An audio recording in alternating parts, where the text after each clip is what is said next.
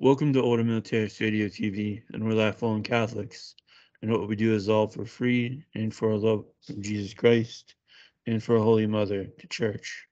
We'll defend our Holy Mother, the Church.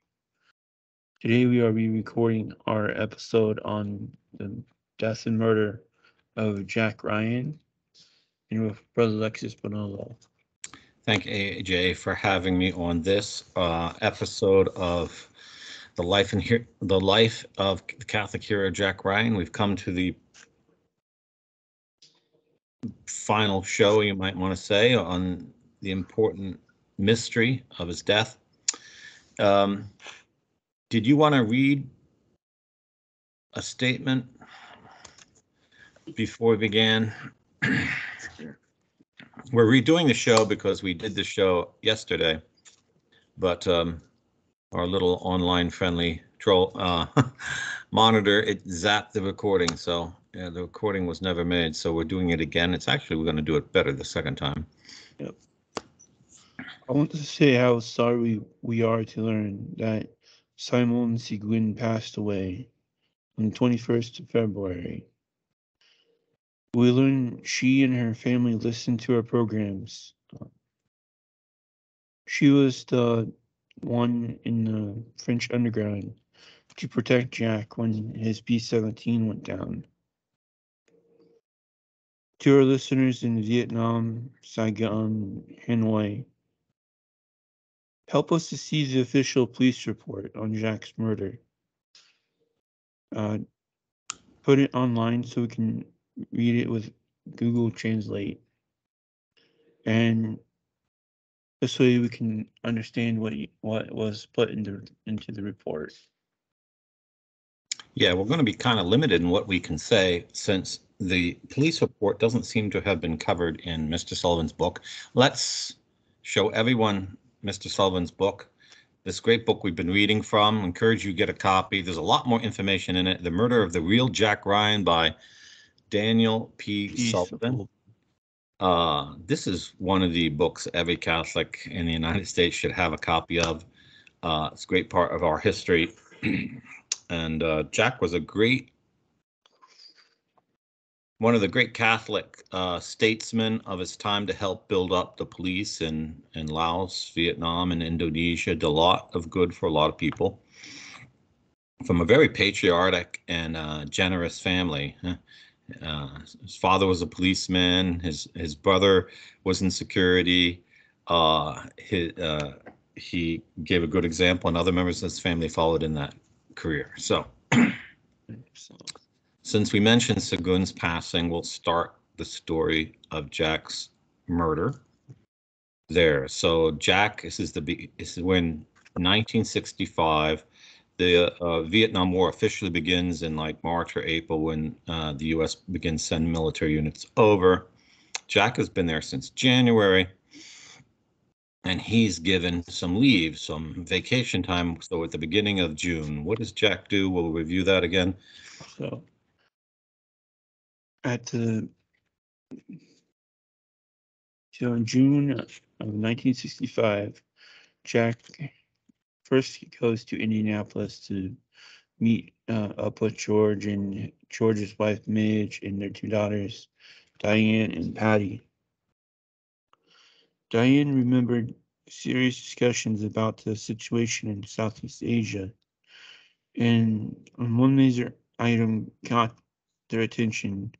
Jack was taking out $25,000 more in his life insurance because of the danger in Saigon. So Patty overheard talk about her uncle hiding in the back seat of a car while being driven through Saigon. Everybody knew that this was scary and very serious. She said he was being targeted for a long time. She had spent time with Jack, Bonnie, and Randy when they were living in Michigan and felt close to her uncle. But this trip wasn't a good reunion for her. Those are some important facts. And then after visiting his brother, actually, he's running a security company there in Indiana, he heads back to his hometown. Yeah. Minneapolis. Who does he visit there? He visits his mom, Georgette, Ed, his dad, and his son, Randy, who's living with them. And And Randy's just starting an important moment in his life, right? yeah, so it was just about just before June 15th, when Randy was on his way to leave Minnesota for California to join the Marines. Mm-hmm. And so after spending about 2 weeks with his family, he heads out to Michigan, Yeah, Michigan State, where he had been running the organization, though he's not with them anymore. He's with the Organization of Public Security. so he goes there and has some interviews there, and then they's like, "Hey, you need to go to Washington." So on June 28th, he goes to Washington until July the 2nd. And there Okay, he now, has yeah, meetings.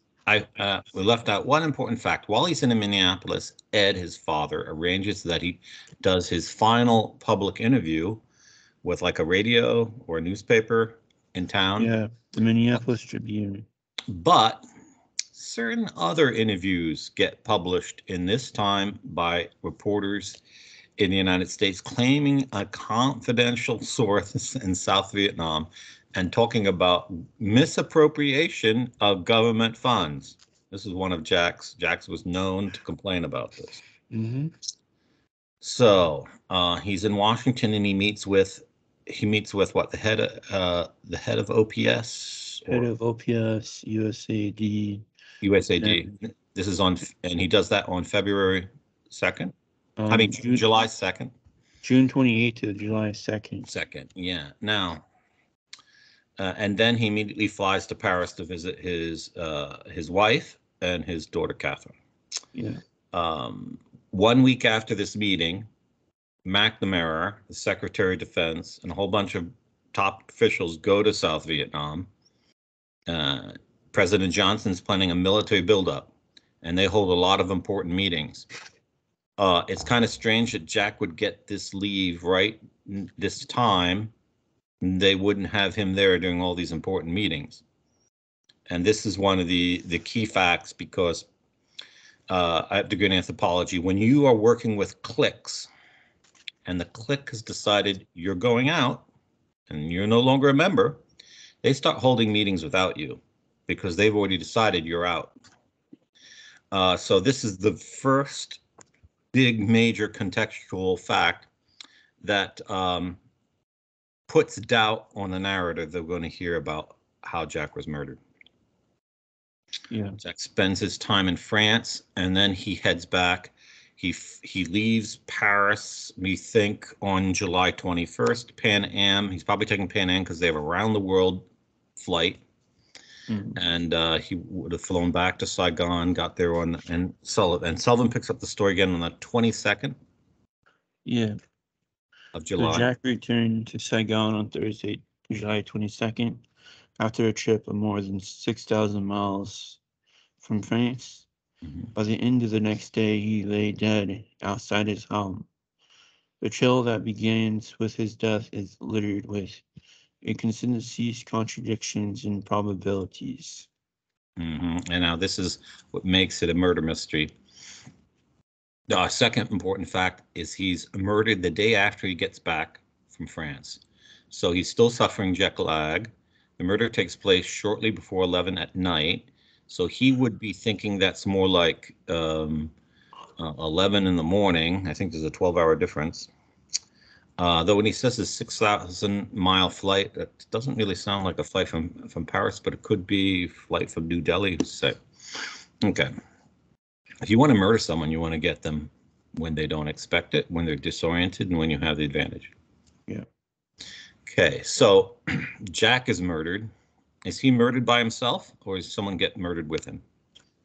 He is murdered with Nigel Thai High. Okay, so who is Nigel Thai High? She has also worked for the Office of Public Safety. And who's her husband? He is a Vietnamese Air Force officer. Okay. And where are they murdered? Okay, so Jack is murdered right at the front gate, and he's shot from the right to left of his head and right behind the ear. Okay, so the front gate of his residence where? Yeah, at the let's see here.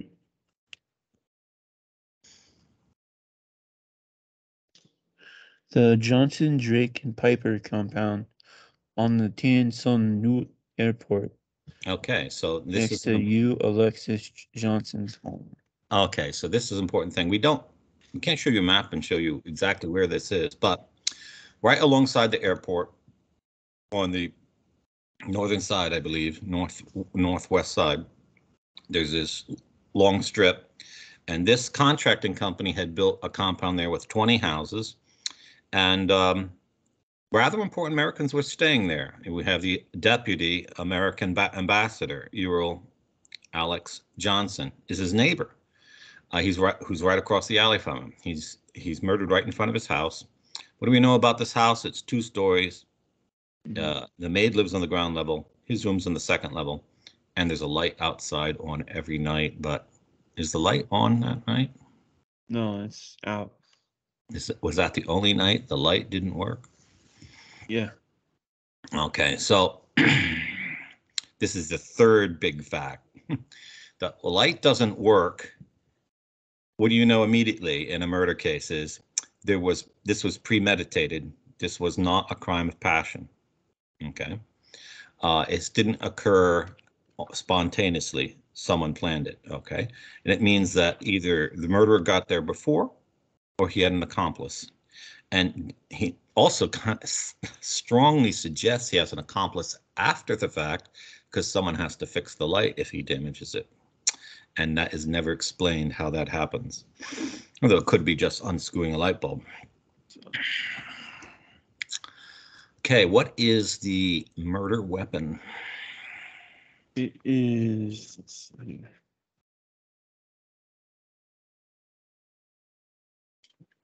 It is the 38. Let's see. 38 caliber, 38 special, snub nose revolver of Smith and Wesson. Okay, and that's And yeah. Is that inferred because they found the weapon or inferred from the bullets? the weapon, and it is also the weapon of choice of the OPS and the police on Saigon from the OPS training program document. Okay, yeah. This is the gun the U.S. government supplied the South Vietnamese police. But what's unusual about this gun? That it was the rare model that held 7 rounds instead of 6. This is it. And we know how many shots are made because Jack gets shot, what, 3 times? She gets shot 3 times. And then the maid gets shot at once. Mm-hmm. So we'll go to the maid. Do we know her name? So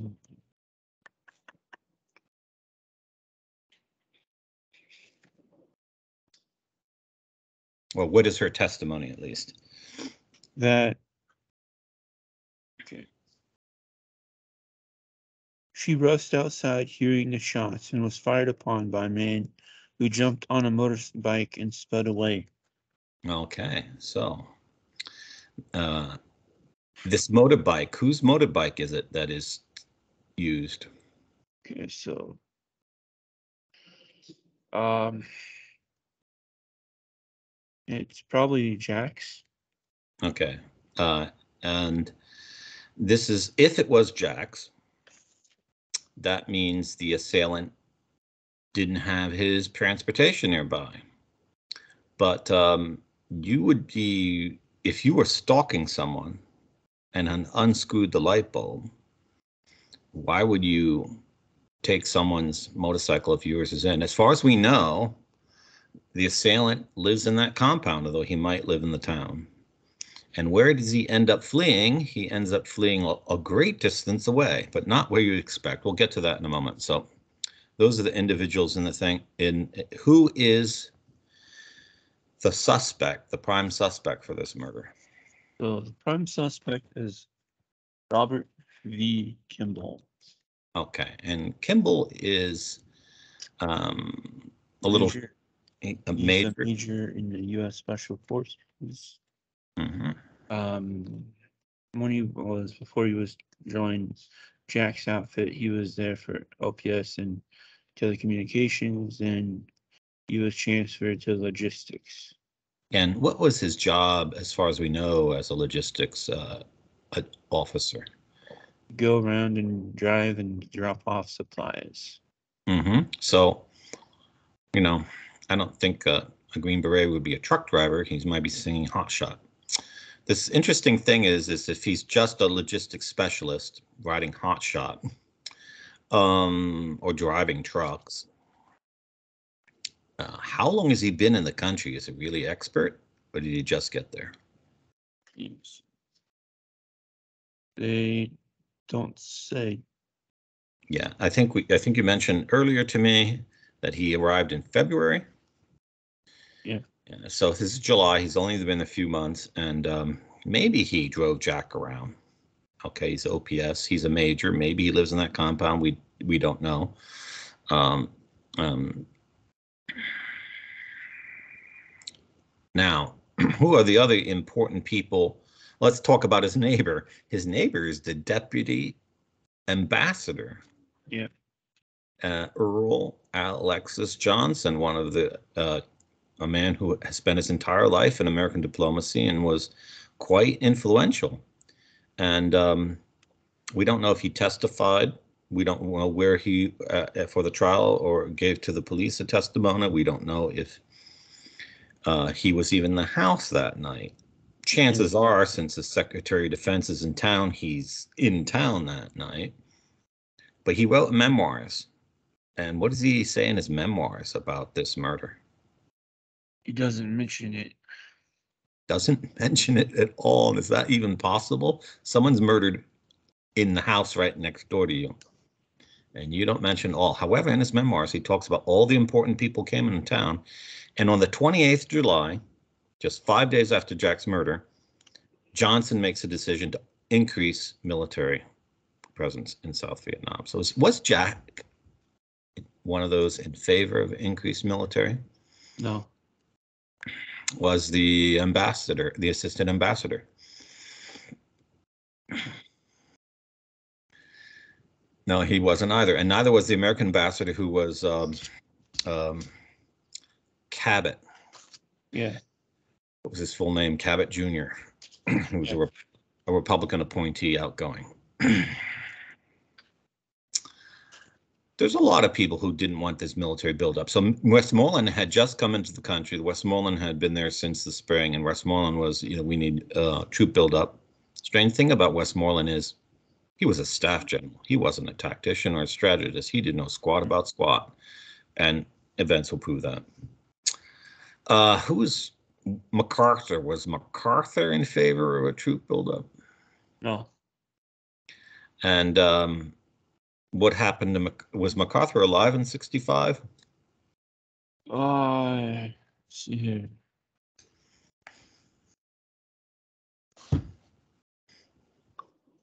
No, he died in 64. And he died a natural death, or did he die of some kind of strange disease? Strange rare disease. And because, if he wasn't dead, maybe someone would have asked, someone in Congress has said, why is not he leading our armed forces in South Vietnam to victory, right? Mm-hmm. Then there's the Prime Minister of Australia. Yep. Who had troops there and was going to pull them out.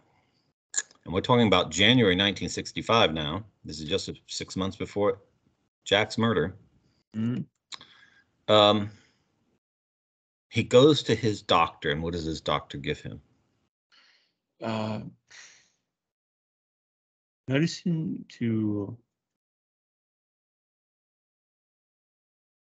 and the medicine affects his being able to go swimming.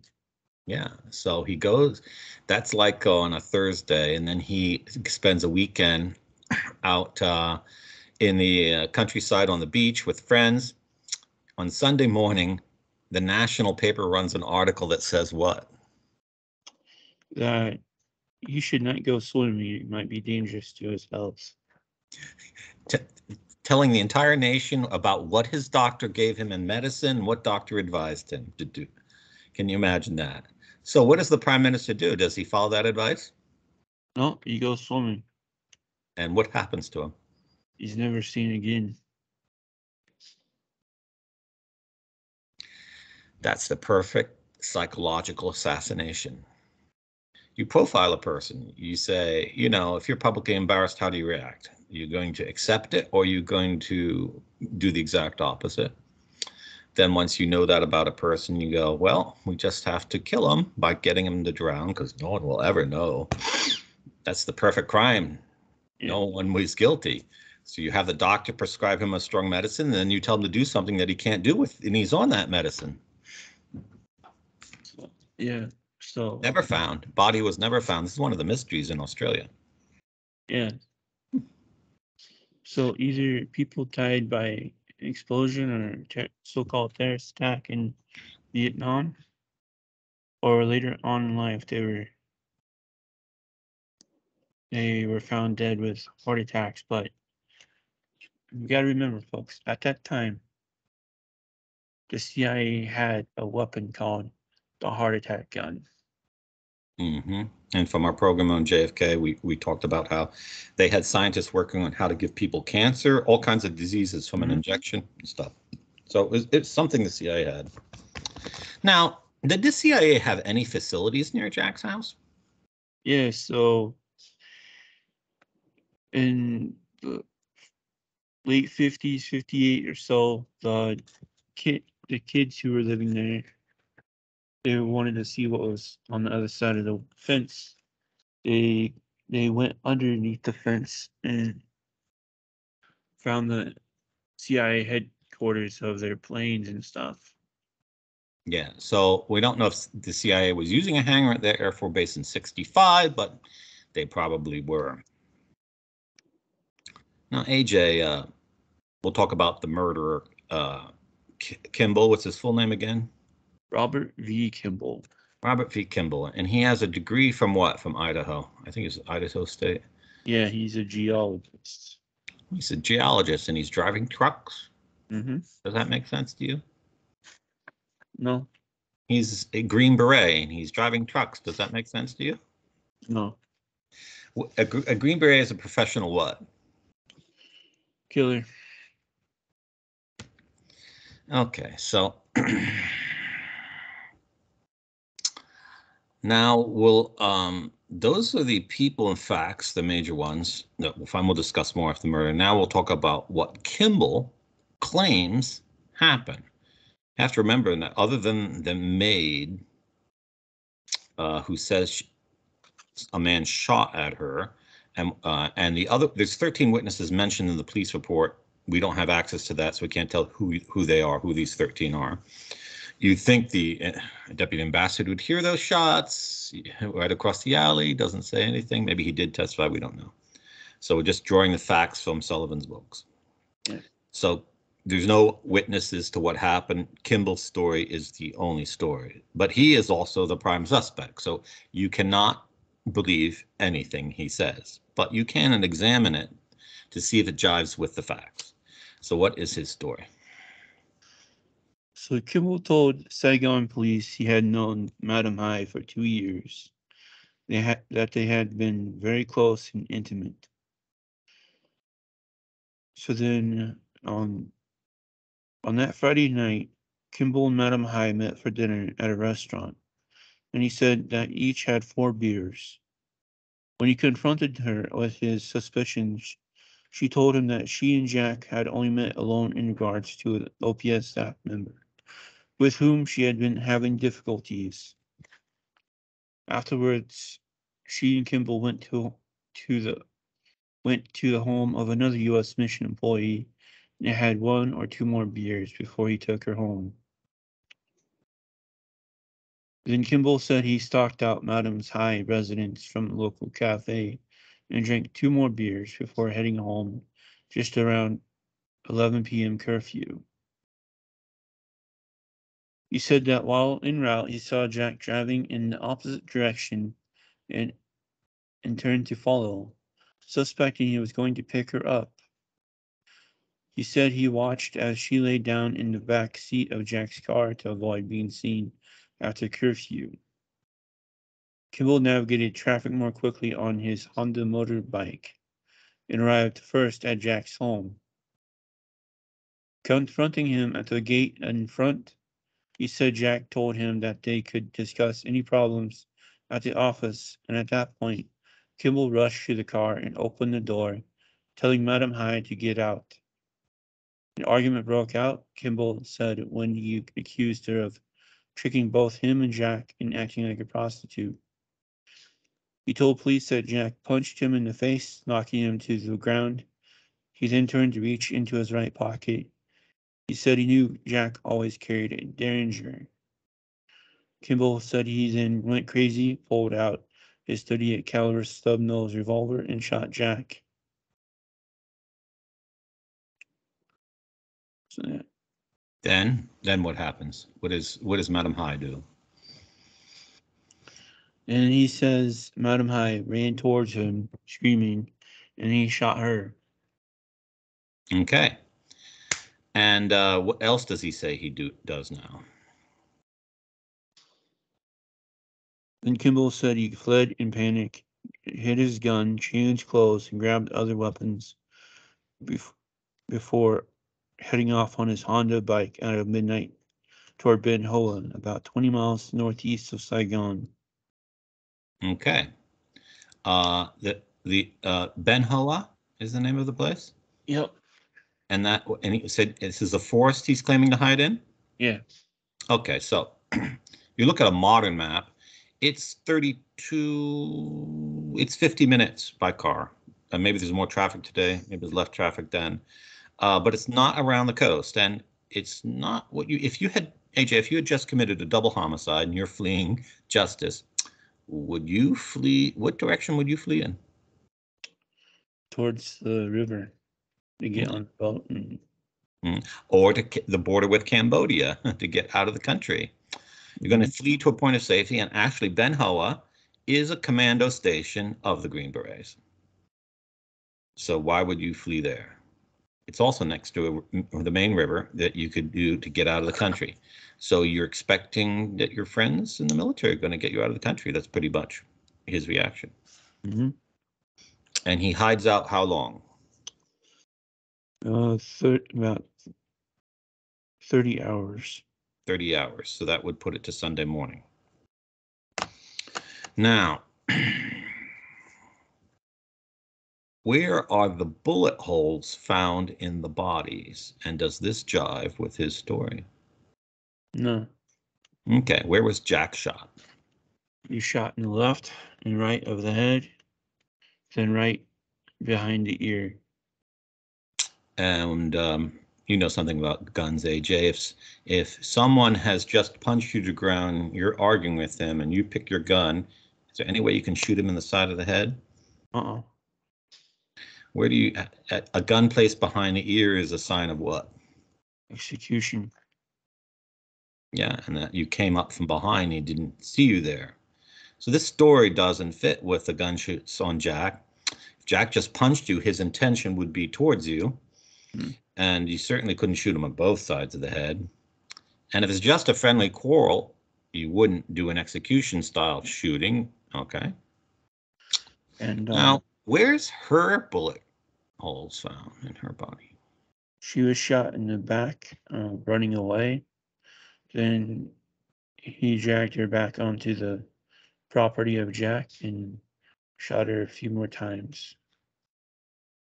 Now, if you're arguing over a girl, you wouldn't kill the girl, you kill the guy, because then after the argument's over, you get on with the girl. So you would only kill her. Why? Why would be some motives why you would kill her? Witnesses. The fact that she shot in the back means she was running away. Mhm. So she knew already this wasn't just a disagreement. She all knew already that the wounds were lethal and this guy had murderous intent.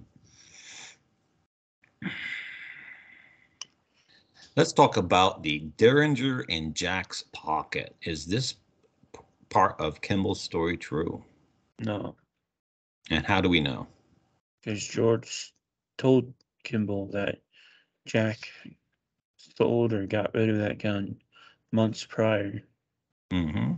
So either someone told Kimball about this little fact to use in his defense, or Kimball knew Jack personally enough to know that he once had that in his pocket. And this is how Kimball creates his defense. What's Kimball's defense? That was self-defense and out of passion. Yeah, self-defense and out of passion. And Now the motorbike, it's a Honda, okay, so it's a Honda Super Cub 50, and its gas tank is 1 gallon tank. It has a 100 miles per gallon range. okay. So if he's been driving around town and he needs to flee, and he's going all the way to the forest of Ben Hoa, which is like 32 miles away, he's getting pretty close to an empty tank. Mhm. And so you would have had to make sure you had a full tank that night to know that you are. So the light bulb's out. That shows premeditation. The shot in the back behind the ear shows that it was a surprise attack. Uh, it doesn't fit with his story that he opened the door and had her get out. And it sounds to me that he didn't know she was in the car, and she surprised him coming out, and that's why she's running away and he shoots her in the back. Mhm. But if he doesn't know she's in the car, then the whole story falls apart Yeah. because maybe the witnesses said they dined together. Maybe that's true, but maybe he didn't know is in the car with Jack. They're on top security. The Secretary of Defense is in town. He might even be staying in that compound, or they might be staying at the military base. The Marines will be on higher security that night. How on earth does Major Kimball get in that compound? Well, when the police say his clothes was muddy, so when they got found his clothes at his apartment when he changed clothes, so I am guessing he did what the kids did. He went under the fence. Yeah, and Green Berets are trained to go under the fence with their back on the ground. But you know, if you just committed a murder, are you really going to worry about changing your clothing? No. You would change your clothing if if you knew and someone promised you to get you out of the country, though, because you'd have to have clean clothing for that. Yeah. So, who takes charge of this investigation of this murder? So, Saigon police asked Counsel Douglas, that is Ahu Douglas Jr., to take custody of Kimball for the night because the station facilities were still inadequate, but Douglas refused. And so South Vietnam finally was accepted jurisdiction in the case. Okay, so we're talking about the Saigon police. Saigon police, did they know Jack? Oh yeah, they he trained him. Okay, so this is like, their granddad. They're investing in the murder of their most well-known and honorable American that's been in. Although he was in Indonesia a few years, but in the 50s, he was there training all their police, so all their policemen Mm. know. So Jack and Kimball are both American citizens. Shouldn't this fall under American jurisdiction? Yeah. So Douglas and Colonel Prue recommended that U.S. waive diplomatic immunity and leave it to South Vietnamese courts system, since the crime was not committed at an American installation. Waiving immunity also illustrates U.S. confidence in the fairness of the Vietnamese legal processes and overcomes any possible criticism of a whitewash. The United States has no jurisdiction over this man, Secretary of State Dean Rusk told the Senate Foreign Relations Committee at a hearing a few days later. He has committed no crime against the laws of the United States and cannot be tried in American court. Does that make sense, AJ? No. Exactly. Okay, so the U.S. has military forces in South Vietnam and has had them for a while. The war has begun. The U.S. would have a diplomatic agreement with South Vietnam to have immunity for all its personnel, and its personnel would be under U.S. military jurisdiction or military. Kimball, especially, he's a major. Mm-hmm. Now, was Kimball in the military? What do we know? I mean, was he already discharged? What did he get his honorable discharge? Or did he get his honorable discharge after the murder? After he serves 1 year. So that means he was military, which means he is under U.S. jurisdiction. He's under military jurisdiction. So Rusk, we know immediately that Rusk is a conspirator, at least after the fact, in the murder, because he's acting to cover up the case. What is the legal effect of letting Kimball get tried in Vietnam and not in the U.S.? So,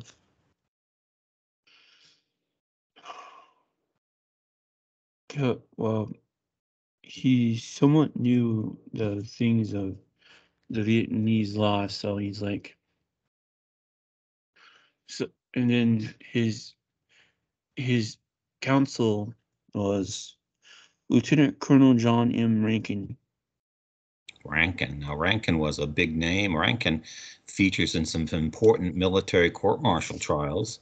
And Rankin is always a lawyer that defends who? The government or the convicted?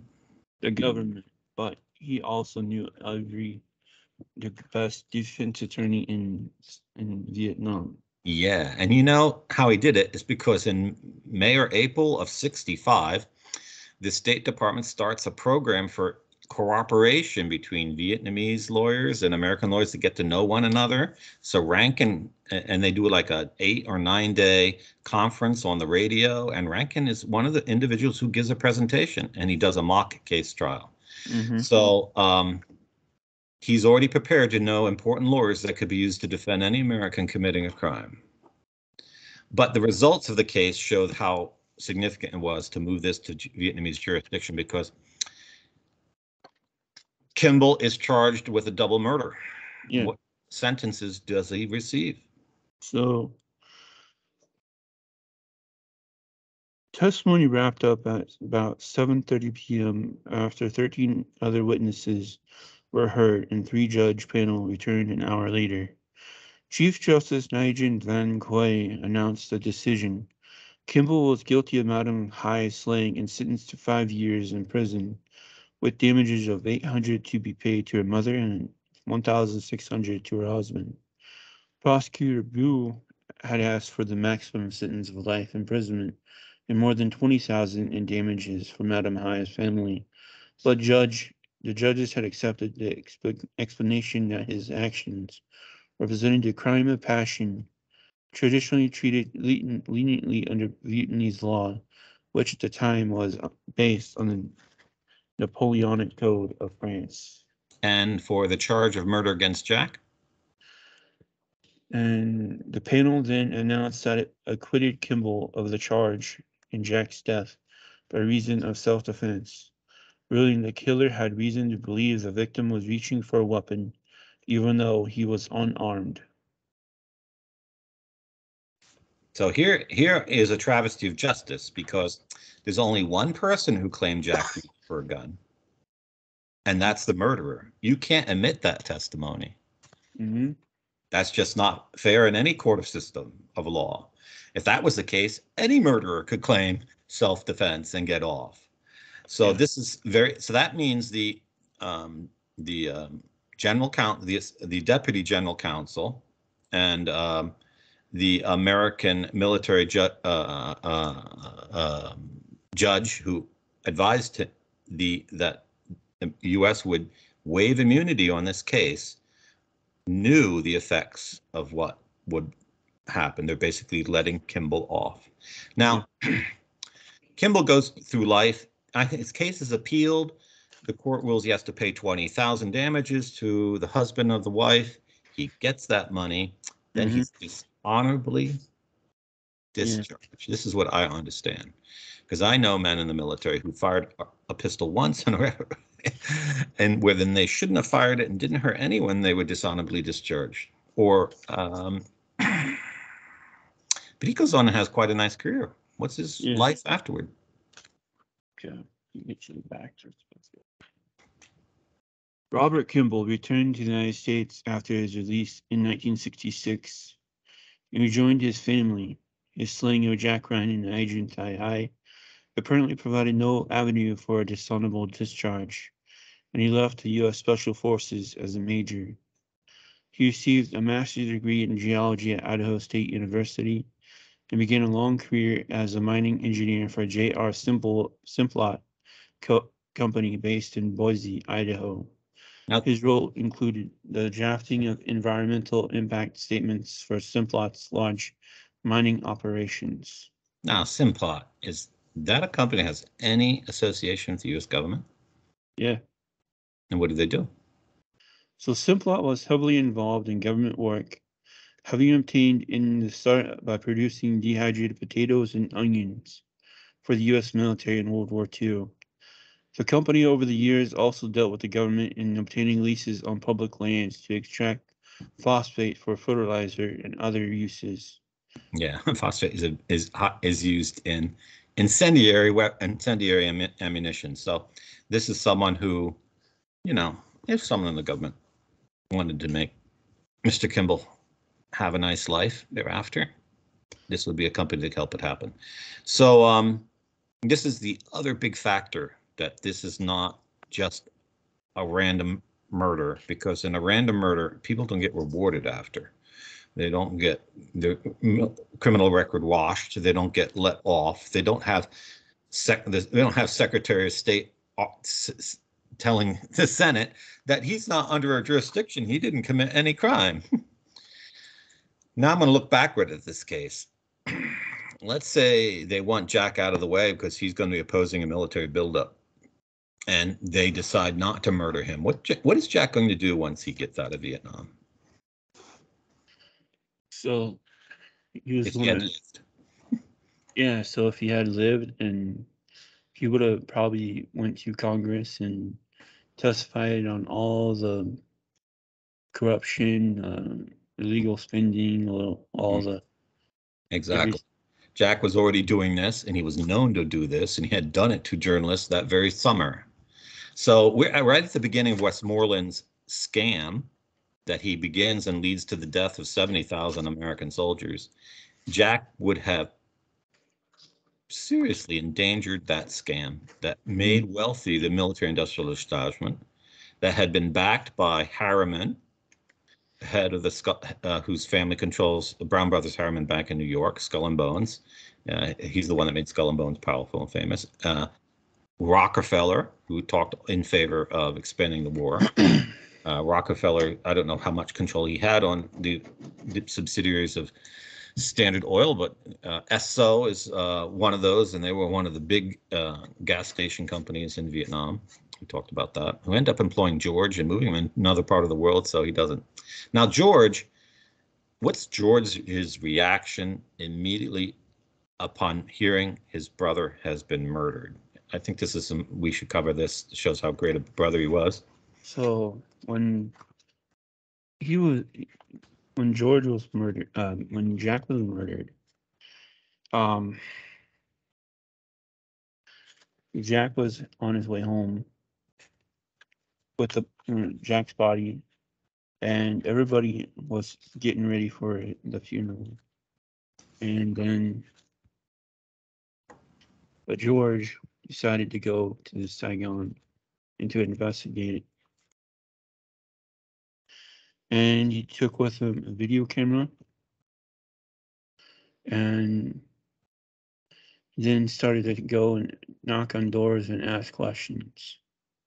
And he began to find out that Jack had no gun, and that the official OPS gun was in the case on the car seat. That means when Jack got out of the car, At that moment, he didn't feel threatened, Mm-hmm. which means that Kimball wasn't waiting there waiting for him to come. Kimball was hiding. Yeah. Did you get to talk to Kimball? Yeah. So,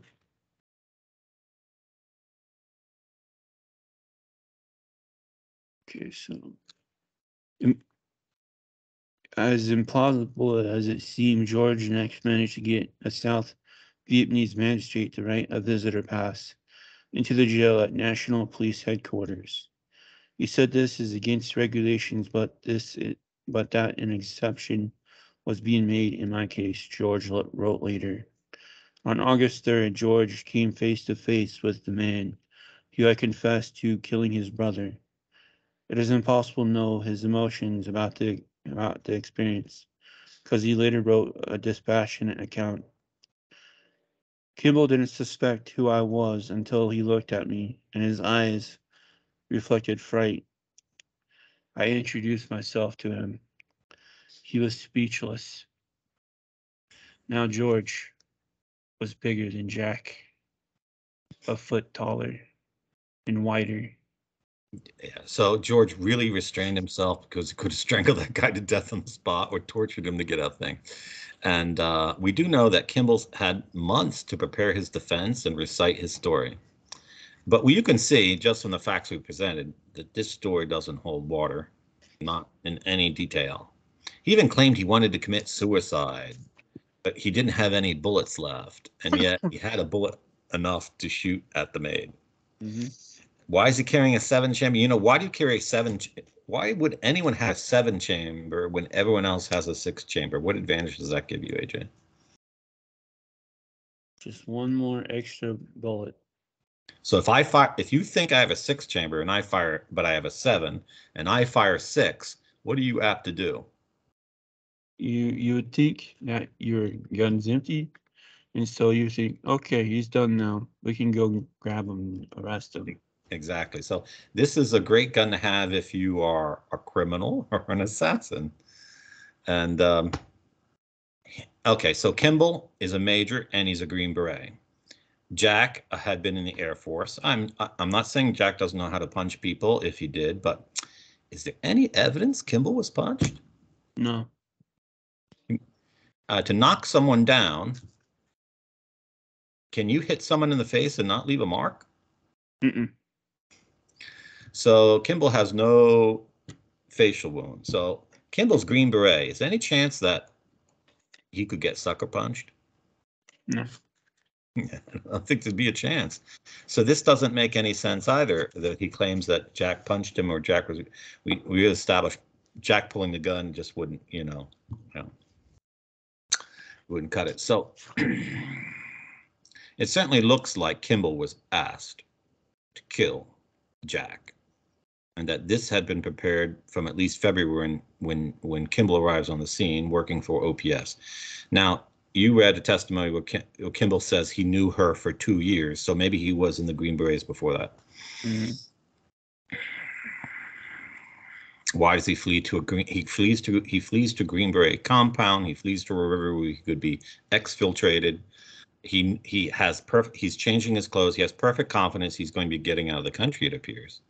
He lived 2 days in the forest, right next to the compound of the Green Berets, and he changes his clothes to get absolutely clean clothes, and then lives in the forest. I don't believe that at all, unless of course he got into military gear or something. Yeah. So he gets total legal defense from the highest authorities in the U.S. government. He gets the best Vietnamese defense lawyers, and he's committed the murder. He develops a story about why he did and what he did that perfectly matches the legal system to get him off with only like a year in prison. Mm-hmm. Which he's not a legal expert. Someone gave him really good counsel. Someone even decided that that murder would take place in a spot where you could get the murderer off. Yeah. So we don't have the police report. There's really nothing more we can say, but I hope that this program has given you enough information about Jack and his death to inspire you to start investigating, because there could be a lot of Freedom of Information Act that could get more information. And this might seem outlandish, but I think there should be a congressional investigation of this murder. Jack served America in an outstanding way in an important time. He was one of the great heroes of the Cold War, and his death just doesn't, the facts of his death and what happened to the alleged perpetrator just don't jive. And I'm sure there's phone calls, messages, notes left somewhere in some archive that gives us more light about what happened and what Jack's superiors thought of him. Yep. What would you like to say in closing, AJ? That to Randy, you're right. Don't ever believe the nonsense that swayed the other side of your family. You were right, Randy. Your dad was murdered for being a good guy. Literally.